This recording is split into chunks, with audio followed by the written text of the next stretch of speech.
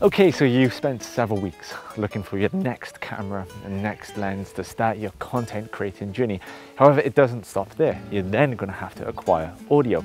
Now, typically content creators will gravitate towards two types of microphones, the lavalier microphone or the shotgun microphone. Well, what are we using? Well, if we zoom out, we can see that I'm absolutely nowhere near where the camera was positioned. So of course we're using a lavalier microphone, and if you wanted to use a shotgun microphone for one of these, we'd have had to have a sound recordist walk right next to me. Not that practical for this type of content. Therefore, let's have a look at what's going to be best to use, the shotgun microphone or lavalier microphone, depending on what type of content you're shooting.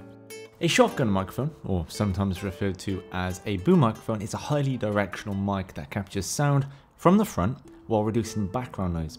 It is often mounted on a boom pole and operated by a dedicated sound recordist. Now, some of the advantages of the shotgun microphones are: one, it's highly directional. This is one of the key advantages of a shotgun mic, and their ability to capture sound from the direction in which they are pointed. This directional pickup pattern helps isolate the desired audio source and minimize unwanted background noise.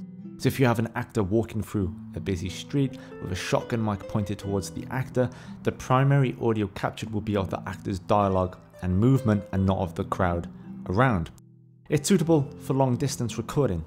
Shotgun microphones are designed to capture audio from a slight distance, making them ideal for situations where the sound source is not in close proximity to the camera. They're commonly used in film productions where the microphone can be positioned out of frame while capturing clear audio, unlike an omnidirectional news reporter microphone that needs to be close to the speaker's mouth. Of course, it is worth noting, however, that the closer you get the shotgun microphone to the actor, the better the audio is generally going to be. So don't take this point too literal. Multiple speakers. As a shotgun microphone is usually operated by a dedicated person, just one microphone can be used to record a narrative scene with multiple people, as the sound operator can move the mic position between the speakers. Go-Go Gadget Microphone. There are numerous shotgun microphone accessories on the market that can help you achieve fantastic audio in the harshest conditions, just like this one.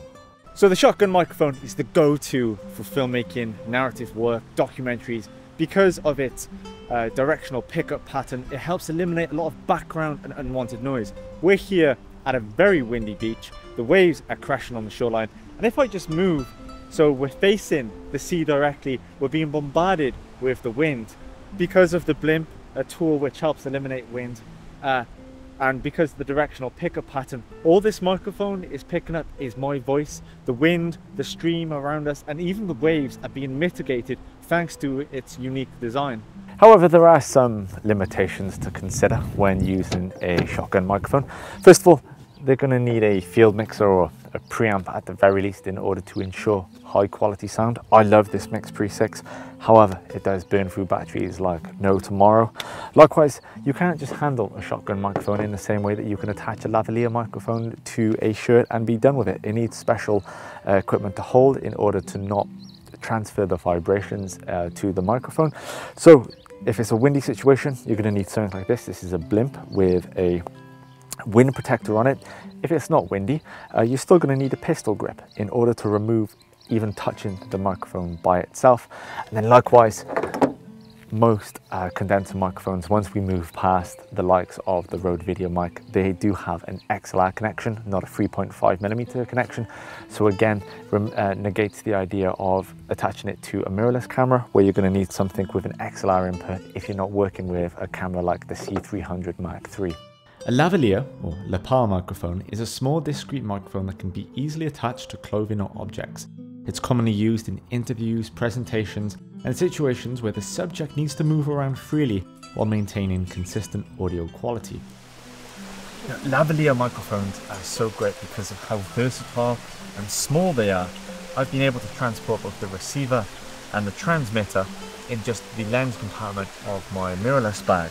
And likewise, with the microphone, as you're able to position it on the clothing or an item of the person, it allows you to get the microphone right next to the source, whereas that's not always possible with a shotgun microphone depending on your focal length. So for example, in this environment, it's rather noisy with the stream directly behind me. However, with the lavalier microphone, in positioning it right on my shirt like this. You may be able to notice an audible difference having now just switched to the lavalier microphone. However, there are a few issues that can come with using a lavalier mic. When using the lav mic, the microphone's proximity to the clothing can sometimes result in an unwanted noise caused by rubbing against fabric or cables. This can be mitigated though through careful placement and accessories such as microphone clips or tape. Visibility. While lavalier microphones are discreet, they may still be visible in frame, especially if the camera is positioned to reveal the microphone. Now this can be a consideration when aesthetic factors come into play or if you're trying to create a narrative piece. Connectivity issues. Wireless lavalier microphones rely on transmitters and receivers for communication, occasionally resulting in some connectivity issues depending on the type of model you have. So it's important to ensure that a reliable wireless system is in place for optimal performance. So with everything discussed, I guess now we're awaiting the verdict. Do we go for the shotgun microphone or do we go for the wireless lav system? You know, it's not as easy as choosing one or the other. And in fact, in a more professional situation, you would want to be using both in order to get the best of both worlds. However, as a content creator starting their journey, I imagine that you're only in the financial position to choose one or the other. So it's going to depend on a lot of factors, such as your intended filming locations. Are you going to be out and about bustling on the street, or are you going to be filming at home where there's more of a controlled environment? As such, as I am here, I've got a shotgun microphone in order to bolster that better audio quality that isn't often found with a lav system. But if you are going to be making content out on the city streets, or perhaps as I was gallivanting around the Welsh countryside, a lav system is going to be a lot better for you. Now, talking of that, we have to think about crew size. Is it going to be just you as a solo operator creating vlog content or perhaps tutorials as I have been?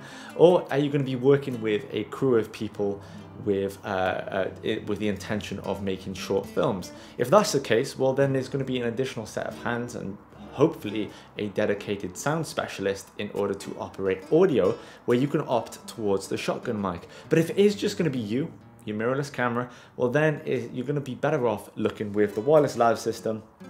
As noted, you can just set it up on the camera, hit record, and not have to worry about mic positioning, because there is another factor to consider, and that is with the shot compositions. If you are a solo operator and you're filming yourself, well then you are very much constricted to the direction that the mic is pointed, situated on top of the camera. If you have a lavalier microphone, you're going to be able to walk around throughout the composition, whether it's an extreme wide angle or a very tight shot, without worrying about the loss of audio. And then finally, we do have to consider budget, because both systems range from an entry-level price up into the thousands. You know, we could be looking at £800 for an entire wireless lav system, or £2,000 for a single shotgun microphone. It's going to really depend on where you are with your budget and what you're looking to do with your content. Personally, if you are looking for just a single answer, I would definitely opt towards the wireless lav system. It's going to offer you a lot more flexibility than the shotgun microphone. But if you are an aspiring filmmaker, more so than an aspiring content creator, then definitely gravitate towards the shotgun mic, as that is where it excels.